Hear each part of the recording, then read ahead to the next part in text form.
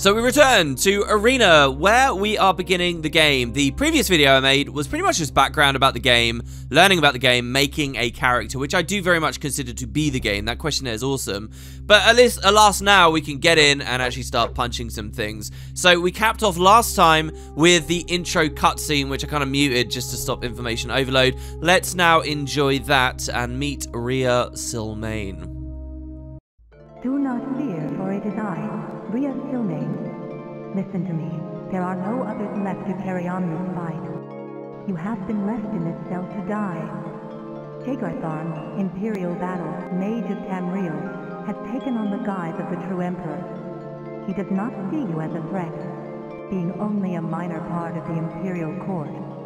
In that act of arrogance, he has made his first mistake. Look to the north wall of the cell. You will find a ruby key which will unlock the door. Take it and make your escape. The passages here were once used by Tharn to hide treasures he had stolen from the Emperor's coffer.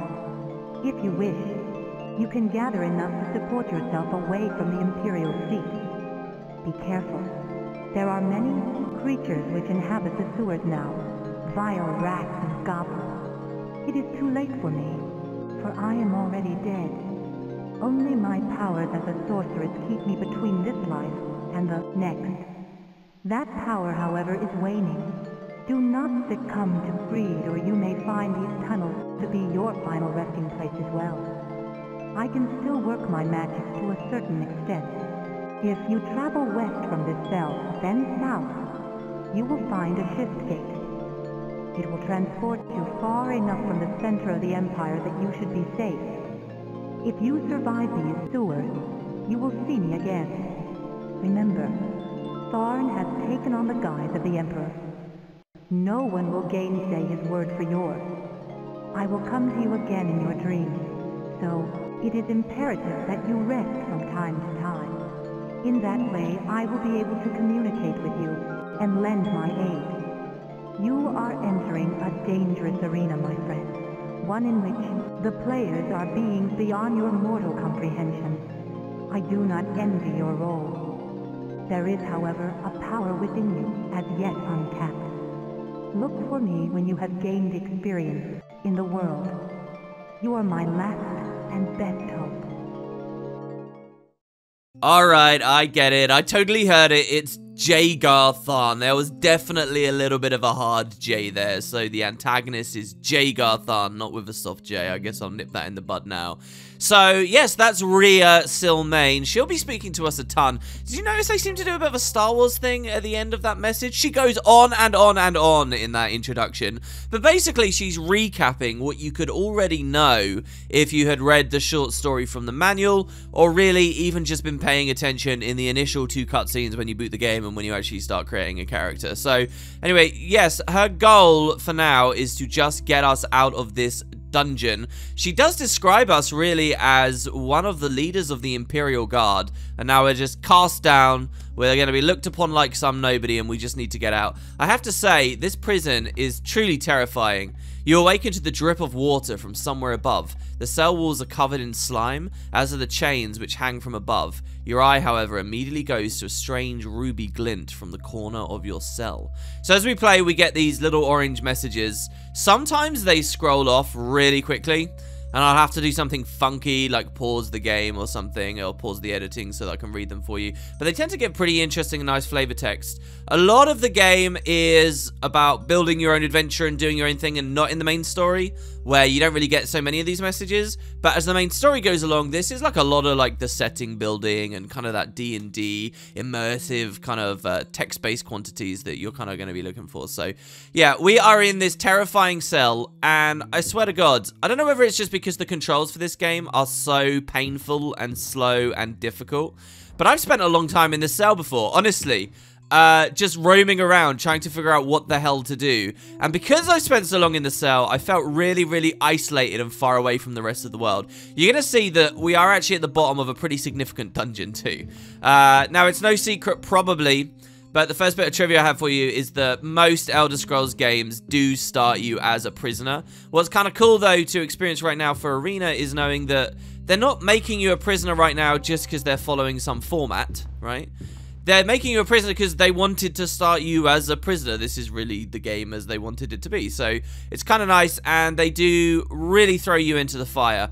For a lot of purposes, I've died so many times in this dungeon more than later in the game. Arena, like a lot of RPGs, is one of those games where as you learn more about it, and if you build right, it gets kind of easier as it goes along. But this first dungeon can be brutal, and I'll explain why. Just another reason why I end up feeling so freaking isolated. So, well, what do we do? If we just try to interact with the gate, it says the lock has nothing to fear from you, but we can't really open it. Now, we do have a pickpocket interaction or a lock picking, but I don't think we can do that just now.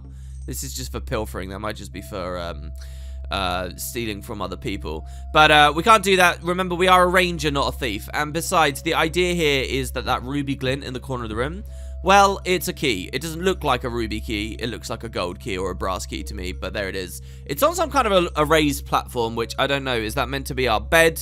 I'm not exactly too sure, but all we have to do is pick it up, and it says we found a ruby key, and we get to move on by now interacting with the door. You'll notice on the top left of the UI, a key's appeared there now, and oh look, it looks ruby, so maybe that's why it's the ruby key. And like the short story said, we're kind of happy that it's a sturdy door, it's kept the monsters out, but now we open the door, and the monsters are allowed in.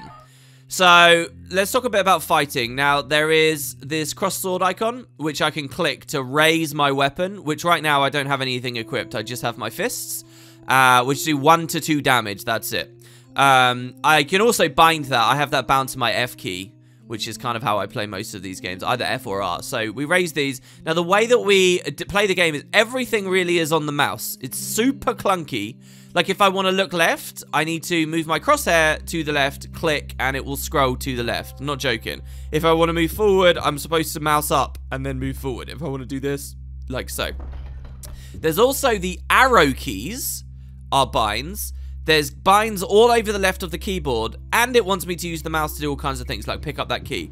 So, I don't have 3 hands. I'm a human being. I can't use the arrow keys on the right of the keyboard, the other stuff on the left, and the mouse.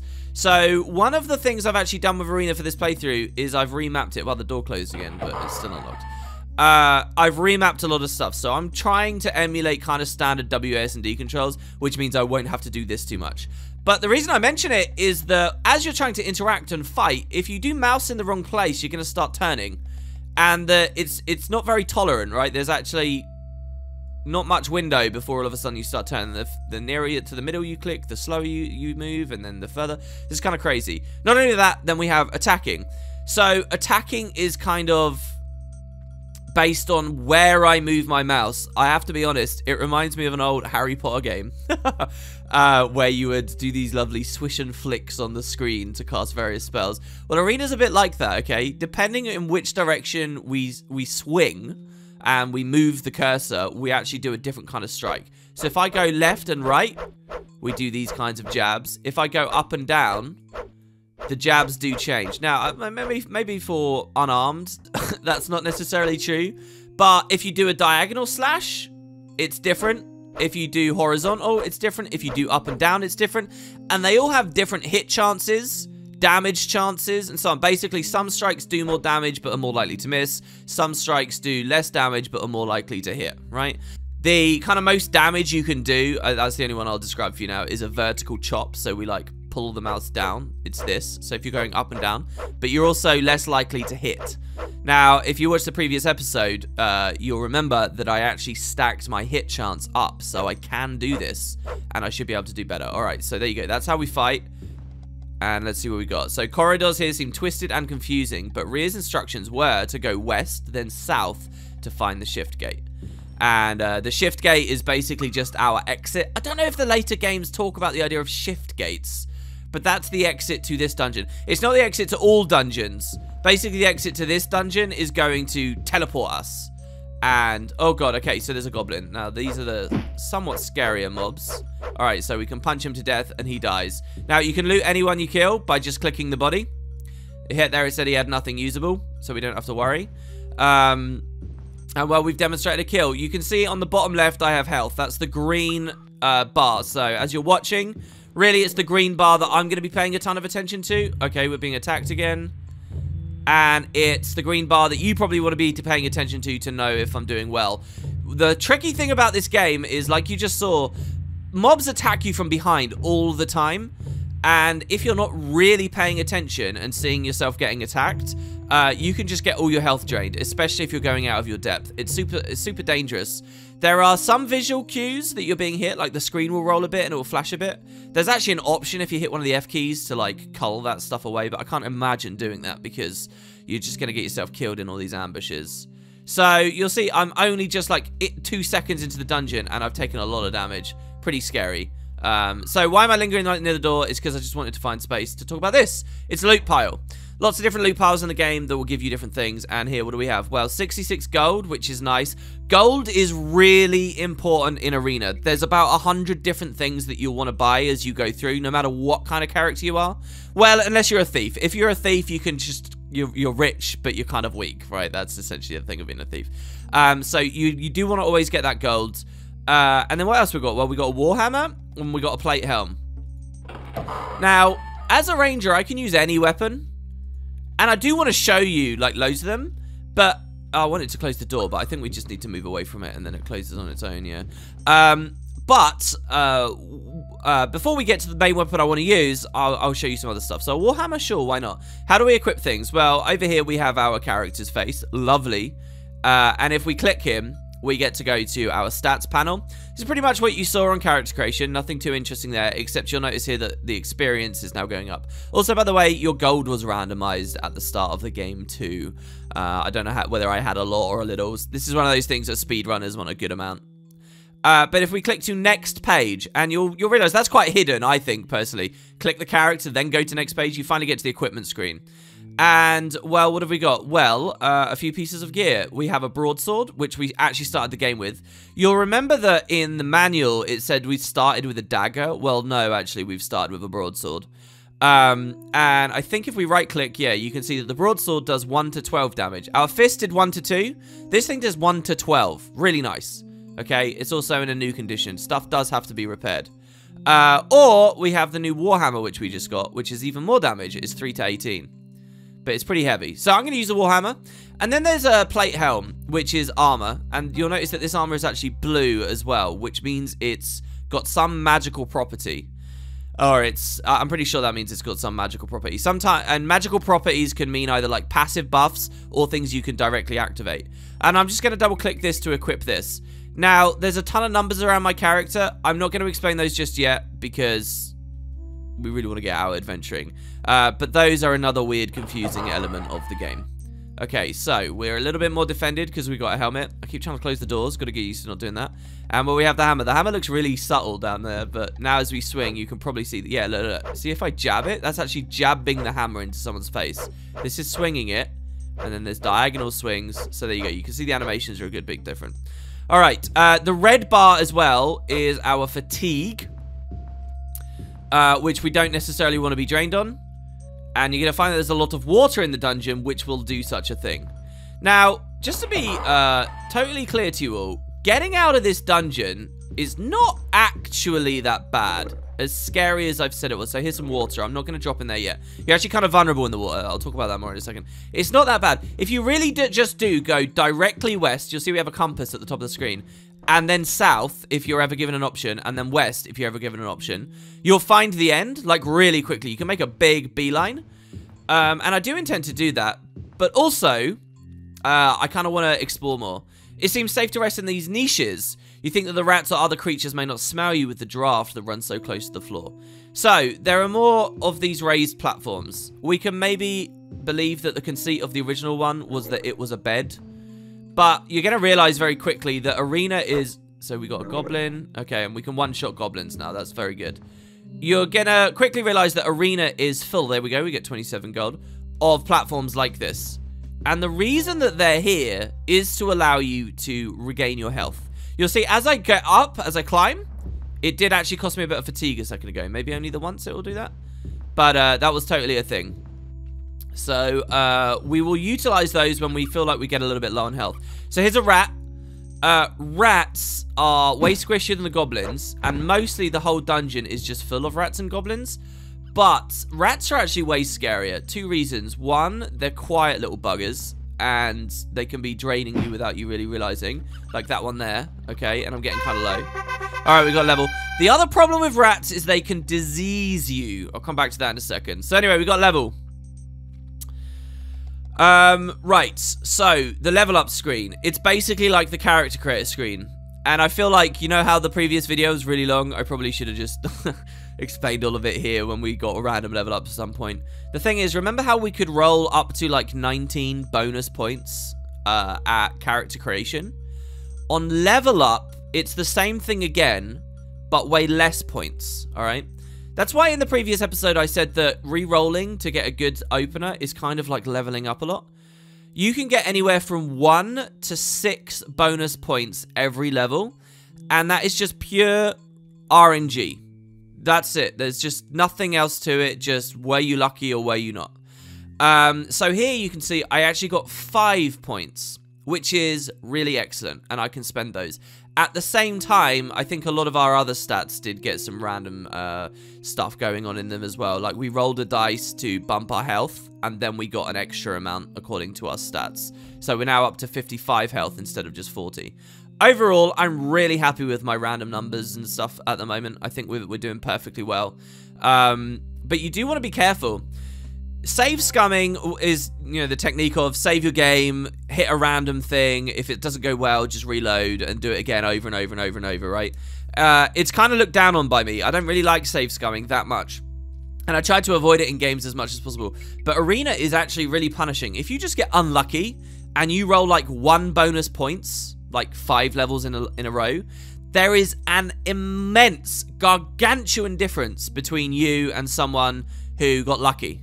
So I will probably do a little bit of, just before I level, save, see if it's alright, and then go again. I won't do anything crazy, but we might do that. It won't appear in the videos, but, you know, I'll try and cut all that boring stuff out. But I will try not to fall really far behind, because one thing about Arena is as you level, the game does get a little bit harder. And if you've been getting all these crappy little pittances of levels, it's not very good. There's actually a really compelling idea to me of a challenge run where you have minimum attribute increases every level and see how easy it is to beat the game. There's some other mechanics which you'd have to avoid in that, but we'll explain those later.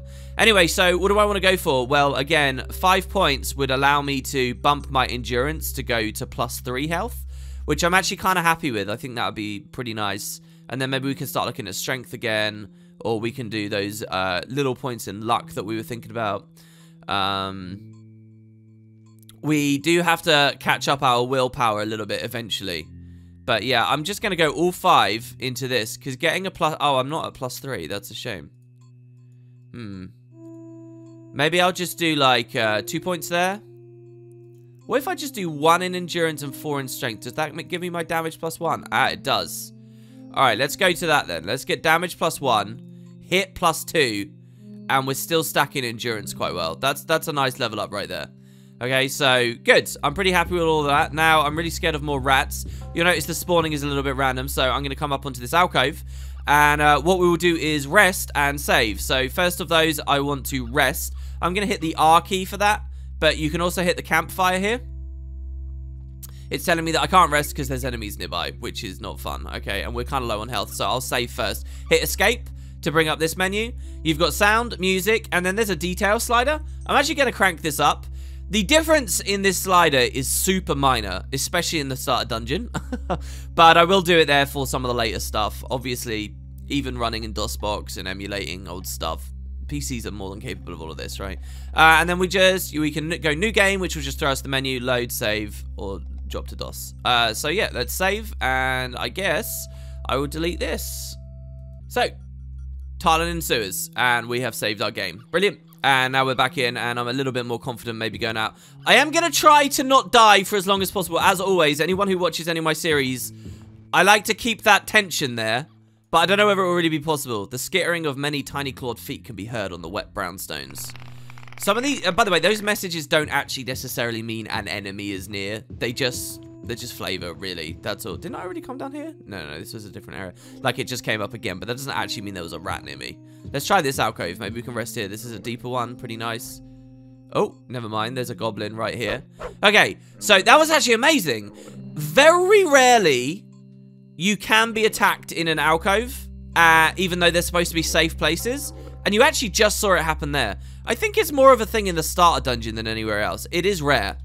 But, damn, man. It said I see a goblin as well. I'm getting really unlucky. Usually you're okay, to be honest. Yeah, I know it seems safe to rest, but it's blatantly not safe, is it? Okay, there's a gold pile, but where was the freaking thing that was trying to kill me or stop me resting in that alcove before? Not too sure. Okay, so gold pile looks really fancy, doesn't it? It's not that fancy. You see them all over the game. I mean, you are always encouraged to pick them up. I will compliment Arena on being really good for, like, loot, at least, because money is just worth so much. So I'm going to pick up the money, and let's just try again, I guess. Nope, it's just not working. Sometimes you'll see that, obviously, as I move, enemies are moving around too, and they might just wander away. Also, that heartbeat sound doesn't necessarily mean you're in combat, or doesn't necessarily... there we go. Maybe you were the guy stopping me from resting. It's just like a scary sound. Okay, so we get a dagger, which we'll pick up. There is a carry capacity in the game. You can't carry too much. Oh my god, seriously? I just don't like being so low on health. Even if we can one-shot them, all they got to do is like sneak up on us and we won't be in a good position anymore. Red eyes seem to glitter at us from the darkness. So yeah, we'll see. All right, now there's water. Let's talk about the water a little bit. You don't really want to be in water. When we drop in water, we take a fatigue hit. Oh my god. And the shaking thought made me think I was being attacked there. We're not actually being attacked. You can swim, and there are tunnels, and there are places to go. So it really opens the dungeon up. Sometimes, in a lot of these dungeons, all of them are handcrafted. So the devs put really, really fun, like, interesting hidden little things around. And just to be clear, everything in the main story is main crafted. The random stuff is away from the main story. So this is all exactly as they want it to be as far as a dungeon layout. But the thing with the water is, while I'm in there, I can't attack.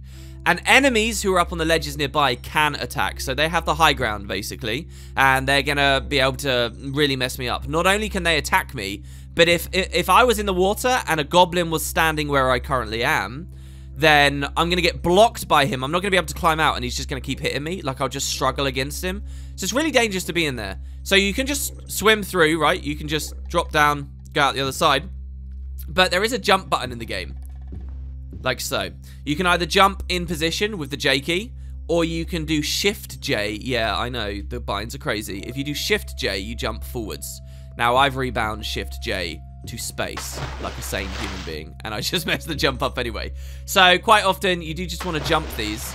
The Acrobat class and the Speed attribute, they actually improve your jump distance. So, kind of a fun thing. I'm not sure whether, if you bump them up enough, it's better to bunny hop everywhere. I like the idea that it is, because I love jumping in games. Okay, another 2 rats. I'm seriously really low. Please let me rest. Oh, we can rest, thank God. So yeah, I will try to jump over those. Most of the time you'll see me jumping is because of hazards like that. Sometimes you get to climb, but the platforming is not really a big thing in the game. All right, so camping. This eventually is like in every game. This is a staple of the Elder Scrolls. It becomes known as the rest mechanic at some point. So you can see it's got camp options. It says camp for a while or until fully healed. Can you notice that the font's kind of weird with the C and the U? There was a lot of moments in the previous video like that as well. That what that's doing is hinting what I can press on the keyboard to not be mouse driven, right? If I press C, it will be as though I clicked the top option, right? Like so. And it will tell me how many hours. Or if I press U, it will do that option instead. So how many hours do I wish to rest? Well, that's a good question. We don't really know how many we need. So I'm just going to say 2 hours, right? And you might think, Jesus, isn't that a long time to wait in the dungeon? The timescales are pretty long, honestly. Check it out if I hit enter. I see you have strengthened your arm and your mind. It is time we began this journey. This is the Staff of Chaos.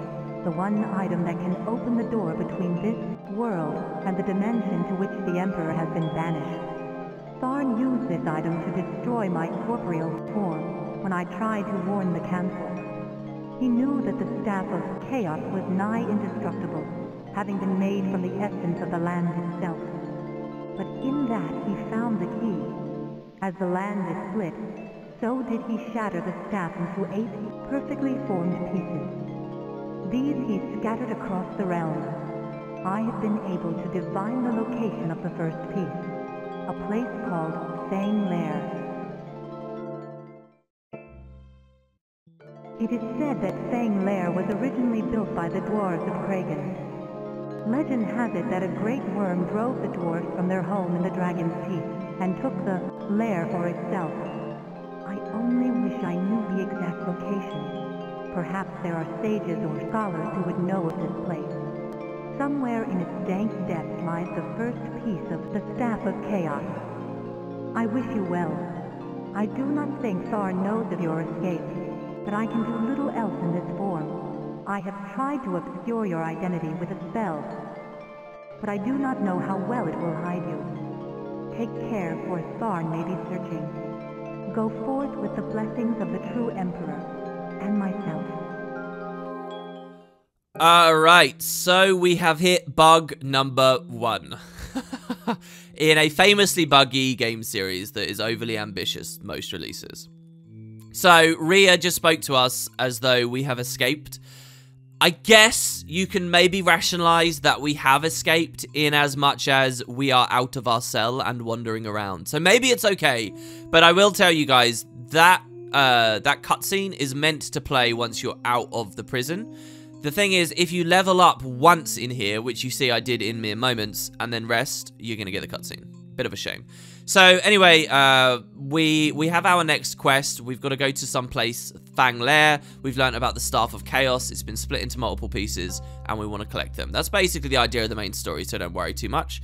And, well, we'll deal with that when we're actually out, Rhea, okay? And I'll recap you guys on that as well at that time, don't worry. So, anyway, for now, I just wanted to point out that what do we get for 2 hours of resting? Well, a little bit of health and a little bit of fatigue. It's not enough. So, instead, most of the time you're going to see I just camp until fully healed. And you'll see the hours are passing, 9 hours, 10 hours, 11 hours to really heal there. Now, I didn't go to 100%. Oh, no, I guess I did. It just looked like I didn't for a second. Okay, good. So, we've been chilling out for a long time. There's no, like, food or water mechanic. Don't worry about that. It's a complicated game with lots of stuff going on, but a lot of those, like, realism mechanics and stuff and bag downs, you're not going to see. So, anyway, 71 gold. We get a bracelet and a left plate pauldron. All right, cool. So, plate. Plate is what we, as a ranger, are allowed to wear, and so few other classes can. Which is really good. We've got a helm and a pauldron in the first dungeon straight away. Super nice. Then there's a bracelet. Now, you'll see that the bracelet, when I equip it, has globally affected all of the numbers. Which start, like, at my feet here, you can see it's +8. And now it's gone to -4. Sorry, +4. It's going down. I struggled with this, and pretty much everyone I've ever seen play the game has struggled with this. Let me be clear. Armor rating in this game, AR, works as in like a reverse. Lower is better. What this means, this +8, is it means when an enemy attacks me, he gets a +8 bonus, like a +8 to his dice roll, right? Which is huge. When I equip the bracelet, it globally reduces that, so I am now better. If an enemy attacks me and it rolls to this shoulder, he's now got a -5 chance of doing good damage or whatever, right? So we want to lower the numbers as much as possible. This is resistance against what they do, which is kind of totally unintuitive to look at these days. It's like, what? Equipping armor lowers my numbers? But people like to see numbers go up. But again, that's just like the D&D inspiration and foundations for this game, really. That's what this is all about. So we've equipped the bracelet, which, as you can see, is blue, again, suggesting to its magical properties. And here you'll see, -4 to AR, AR being armor rating, right? And it doesn't even have any weight. So bracelets are pretty cool, and we can drop out. Now, we do have 2 blue items, so let's leave this panel and check out this button here, the dagger, the fist with the dagger, right? You might think this is some kind of backstab option. This is the use option, and I actually really recommend that you just tap U on the keyboard to access this a lot of the time. I'll probably be mouse driven for a lot of it. When you click this, any items you can use, like magical items, would now appear on a list on the right. So I'm clicking it. We don't have any, so don't worry about it. I guess we'll deal with that in a little bit shortly later.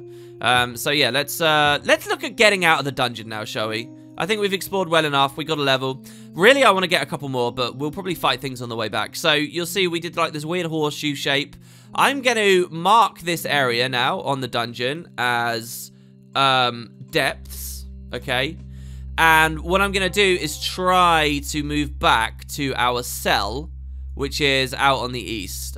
This was our cell, so I'm going to type cell here. Marking and writing in the dungeon is map is really recommended, all right? If you're just invalidating the game by using the wiki or whatever, so here I'm going to use the compass to find north, and we're going to try and backtrack a little bit here. Then, you know, you don't really have to do it too much, I suppose. But if you're playing the game properly, and I'm going to try to give you a real arena experience as best I can, you kind of want to write on it, you know, and it's cool. It's one of those little roleplay things. It's a feature I miss, writing on maps. There's a few contemporary games that do similar stuff, but not many, honestly. And, you know, they're real favorites of mine. So we're now at the top of the horseshoe. So we want to take a right at this next juncture, then an immediate left, and then another right afterwards. So we're going to take a right, an immediate left, kill this guy, grab some loot if we can. I'm starting to feel a lot more confident here. And then we can go through. Now, I do want to say, though, it looked like there was a door behind us. Could be some kind of cool treasure room, since I know that this is in the opposite area of the map. And here, check it out. If you look on the map, you'll see that it reveals a lot of secrets to you. These red blocks mean door, okay? Like the door here by our cell.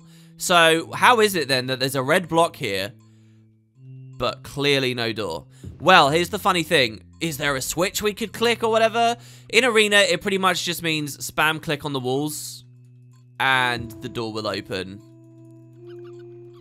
There we go, and you'll find it. So, I mean, I guess there's a technique of playing the game where you just hug all the walls and keep clicking. Strafing is a fast way to move anyway, so you like just strafe against the walls. And you'll see the doors close very, very quickly as well if you're not looking at them. But yeah, there's lots of hidden doors like that. The waterway could have taken us here. I'll do like a little corner jump there. And often they just reveal extra chambers, hidden rooms, fun stuff for you. Like here we got 24 gold pieces, but if we had higher luck there, well, I don't mean the stat. I mean if we just had been a little bit more lucky, we might have got something a bit cooler from that, from our efforts there. And so yeah, let's now head on back to the entrance, and I'll show you guys the cleanest way out. So this is where we started, right? Here we go. Yeah, that's our cell. All right, so here's the best way out. We are going to move west all the way, killing whatever we can as we go. And if I find loot or anything as we go, then cool, I'll do that.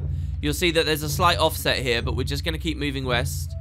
There's these barrels. Now, barrels are kind of good points of interest as well, right? If you type, like, barrels, I'm obviously... Here you'll see I'm near where I was in the depths, but there's no route to where I am right now. So, we were, like, well out there, okay? So, we're just going to keep going and keep going. Oh, God, have I made a mistake? I think I might have made a mistake already. Hold on. The goblin has nothing usable. Unless, of course, we are next to one of those hidden doors again. Oh, no. Okay, so when we hit the water, we want it to go south, all right? So you just go west as much as possible. And then if you can't go west anymore, take the first southern route, which actually happens to be right near this water. At this water, go south until you hit a wall, and then go west. So now there's a big bit of water. Again, I think if we were an acrobat, we might have been okay. All right, so here you see I'm getting my health knocked out by those goblins that are defending the far side, which is pretty unlucky for us. We need to get up there. But there's two of them. Damn, that's a real challenge.